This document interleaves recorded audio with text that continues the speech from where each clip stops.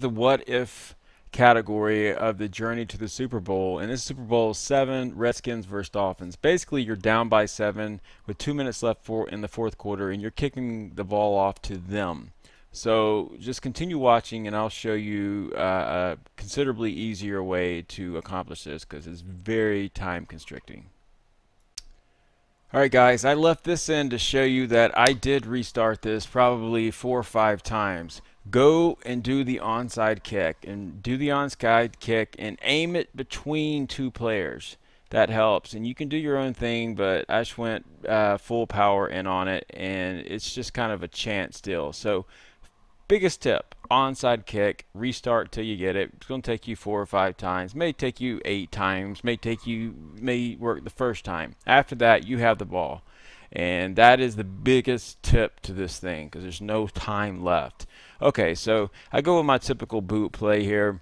And if any of you would like me to break down this play with all 4 reads, how I can read the coverages and streaks, Julio Jones, wide receiver 1, and so on, let me know, and I will make a video on that one play because I use it so much and it's so effective versus people in head-to-head because of the jumbo set and the CPU. And I'm running it over and over and over here. That's why I'm going on and asking. So let me know if you want to have a breakdown of this particular play, like in depth, maybe like a 10-15 minute video of just that play, exactly what I'm looking at, what I'm doing it, why I run it so much, and so on. If you're curious where that play is coming from, it's the Patriots offensive playbook. If you're curious what my defensive playbook is, you'll see it later. Me playing defense, it is the Bills defense. So here I am. We have 1 minute 57 seconds. I feel fairly comfortable given the timeouts. We got the ball. We didn't have to stop them in order to score, to tie it up, or go ahead with 2. So I'm running that same play as usual. I'm looking at Jordan Reed, and he's very athletic, as you see. He takes that. I didn't plan on going in that early. I planned on burning clock. I recommend you actually burn the clock down and do not give them a time to come back, but I went ahead and took it. I felt fairly confident in my defensive play. I've gotten better at that, so went ahead and took it in for the touchdown, and I'm going for 2. I don't ever play for tie. It's your option to play for OT. If you're good on defense, go for that, but I went with the mesh play, shotgun in the Patriots offensive playbook. Mesh play, I go to wide receiver 1, bullet pass to the inside. And then here we are kicking it off with 1 minute and 48 seconds left.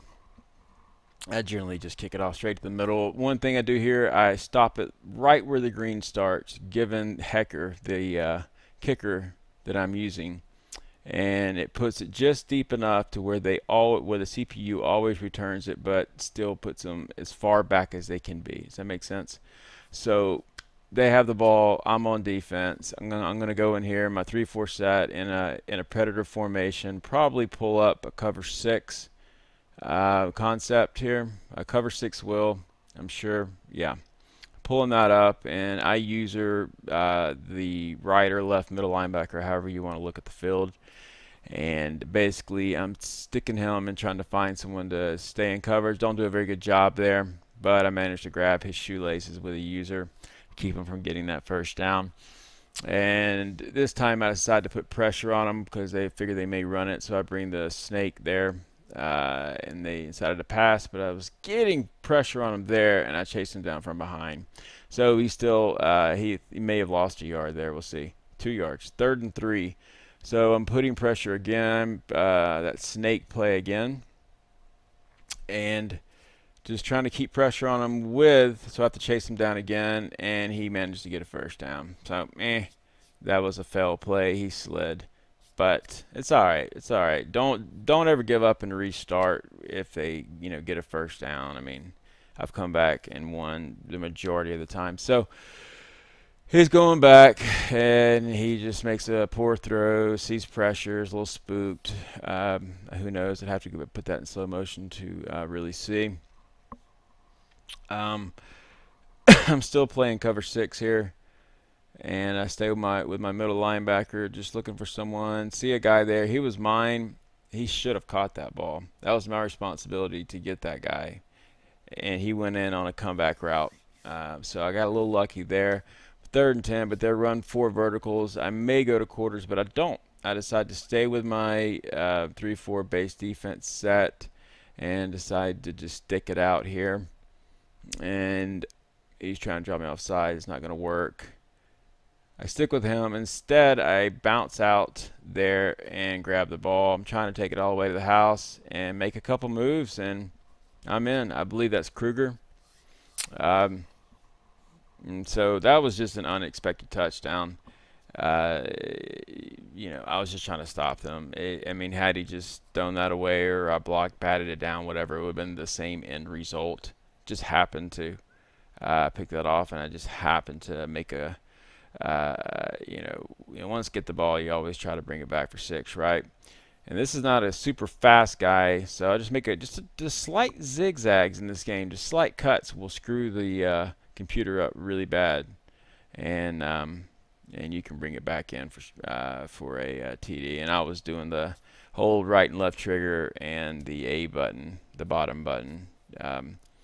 And you'll celebrate, but be careful with that, because I'm seeing a lot of people get in trouble on the 1-yard line that way. All right, and here I'm just taking the extra point, because that puts us up nice, and because I've already gone for 2, so now it's 22-14. So with 8-point differential, gonna kick off down the middle, and again with my kicker, the range on his foot is the very beginning of the green, a little in, it still works, a little further, still works, but not too much, and that puts it still in the end zone, but where they always bring it out. And same old story here, stopping them on the 20 that time. I'm always trying to strip, top right button there, and every now and then you'll get a strip there, which is obviously quite helpful. And they're coming out. And I'm going to go 31 seconds. Yeah, I drop down there in the quarter defense, man up 3 deep. I'm quite satisfied with this because they have to go down. They don't have any timeouts, and it is what it is. I come off the edge here with Averill, my end, and I actually snag him on that one. And so they can't stop the clock. So this game is just about history. I'm going to, again, their guys are having to get to the line, so that clock is ticking. I'm going to come off the edge again, and he's just stopping the clock with the spike. So, yeah, I was just checking the health to see how slow my defense was getting at this point. They're a little fatigued, but it's okay. 14 seconds, no biggie. 3rd and 12. Again, I'm always trying to come off the end. They're double teaming me now. I jump up and swat it away that time.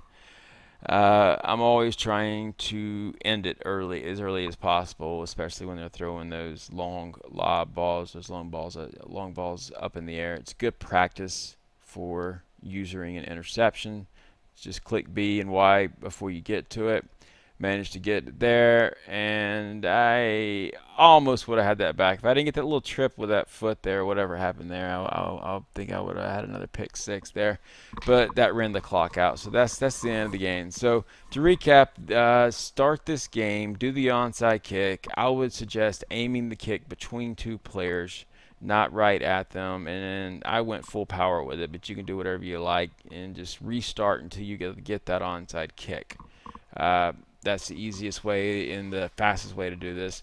The reward on this one is a Superbowl pack and 900 coins, obviously, and a Superbowl 51 pack, which is going to have generally 1 gold, a bunch of bronze, and a couple silvers. So just if you're curious about this, I go through here, and these are the cards that I get: bronze. There's the 1 gold. You can trade those in. 15 of those will give you 1 base elite of the Super Bowl past or present series, and you see I don't get anything else but that. So there's the video, guys. Hopefully that helps you on this challenge. And once again, if you want me to break down that play in a separate separate video that I use so commonly, just let me know. Otherwise, take care and thanks for watching.